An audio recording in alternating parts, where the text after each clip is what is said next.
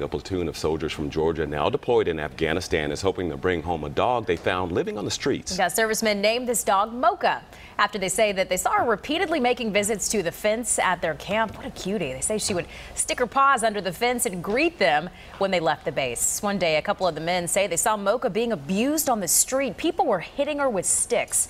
So now they want to take Mocha back home to the U.S. It makes it feel a little bit more like home, a little less like we're away. Gives you something else to care for while you're here, you know, something to look forward to. Oh, so sweet. It's going to cost, though, about $5,000 to bring Mocha home. The soldiers have set up a donation site if you'd like to help, and the link to that is on our website, fox5atlanta.com. I hope Mocha can find a home, me too. forever home. That would be great.